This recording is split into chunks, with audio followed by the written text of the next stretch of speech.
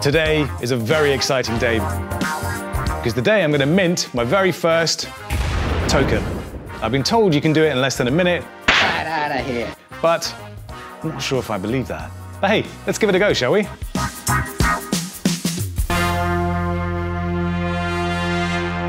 So the token we're going to be creating is an HRC20 token on Harmony. And this is our version of ERC20 tokens, which you're probably already familiar with. See, the beauty of being EVM compatible, as we are, is that many of the tools and utilities that exist on Ethereum can be speedily adapted to work on our network. And you know that expression, standing on the shoulders of giants? Well, that's the power of open source development. Now, you've probably interacted with ERC20 tokens hundreds of times, but did you ever wonder what ERC actually meant? Well, it stands for Ethereum Request for Comments, and the 20 is the number assigned to the proposal. ERC20 is just a proposal to provide basic functionality for transferring tokens, as well as allowing tokens to be approved so they can be spent by another on-chain third party. And that functionality looks like this. Without it, there would have been no ICOs, there would be no Chainlink, there would be no DeFi, at least not in the way we know it today. So coming back to Harmony, developers are currently building the first wave of dApps on the platform, and one of the busiest of these is Michael Otis, who's created repurpose.io, which is a suite of applications, many of which have been ported over from Ethereum.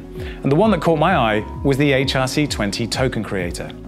Now, personally, one of the biggest reasons I came into this space and stayed in it was because I fundamentally believe tokenized models of value can completely reshape film, music, and art.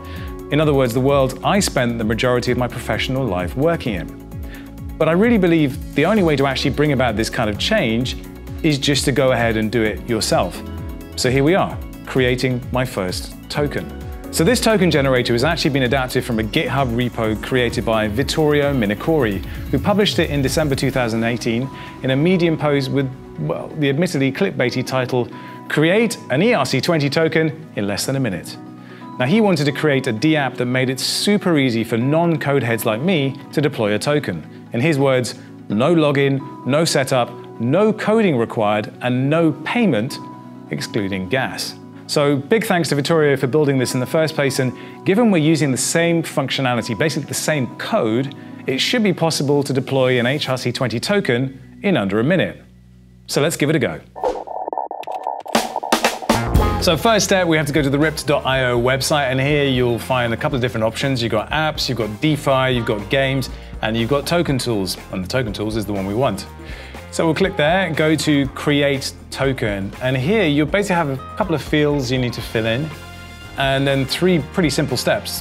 Fill in the token details, then there's the advanced setup, and then Create Contract. So if we go into the token documentation drop-down, it gives you a few more details about what we're actually going to be able to do. We're going to be making an HRC20 token, which is compatible with any HRC20 wallet all around the world. We'll be able to generate tokens by minting them. There'll be a cap on the number of tokens we make. We can also burn the tokens so we can reduce the circulating supply.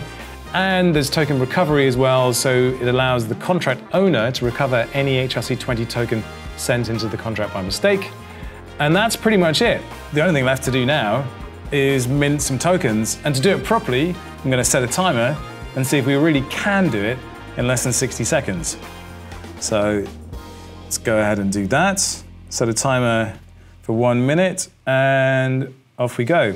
So token name, I'm going to call it Supermassive. Token ticker, I thought about this hard, I'm going to call it large, as in large in it. 18, total supply 100 million, that'll do. Initial supply 51 million, sounds about right. Go to next. Not going to disable minting, we are going to enable transfer. Click on next, create token, review token details. Looks awesome. We'll go with that. Submit. So now I have to sign the wallet request, and we still have 20 seconds. So hopefully with fast finality that should just go through, and then I've created a token. Are we gonna make it? Success! There we go. So that was actually 54 seconds. And yeah, there is all the information I need. Oh, hello. Thank you very much, yes. Yes, definitely did it in less than a minute. So success, I have a contract address, copy and save your ABI below. This is how you will interact with your contract later. Honestly, I have no idea what I'm doing here, but I figure I need to, whoa, that's a lot of code. That's a lot of code.